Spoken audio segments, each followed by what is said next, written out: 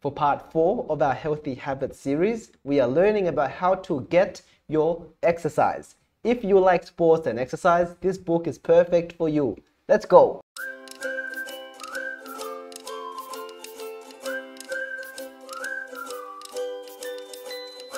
Tag, you're it.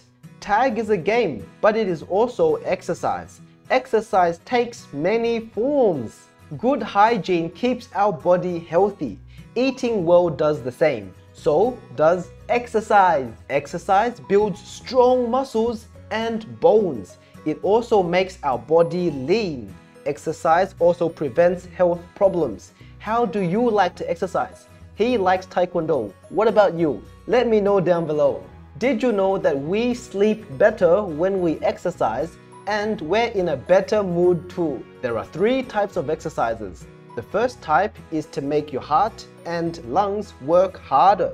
Running and biking do this. Swimming does as well. Another type of exercise tones and strengthens muscles. Climbing is one way to tone muscles. Another way is doing handstands. What do you like to do to build your muscles? Let me know down below. And then there's the third type of exercise that makes you more flexible. The goal is to stretch and lengthen joints and muscles.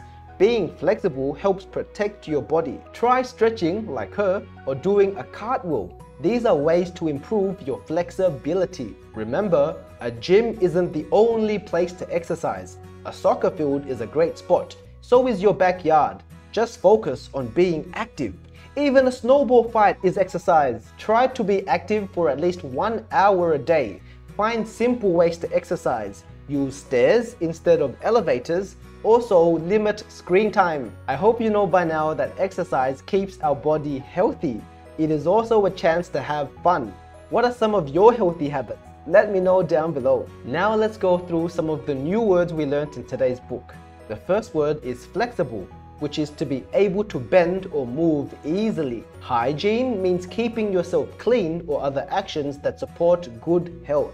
Joints are points at which 2 parts of a skeleton fit together, like elbow joint and shoulder joints. Lean means to have little or no fat. Prevent means to stop something from happening. And finally, to tone means to make something firmer. Now it's your turn. What do you think about exercise? Let me know down below. And also share with me some of your favorite exercises and some things you learned in today's book. Take some time to think about it, and when you're ready, I'll see you in the next lesson for some more learning fun. That's all for now. I'll see you next time. Bye bye.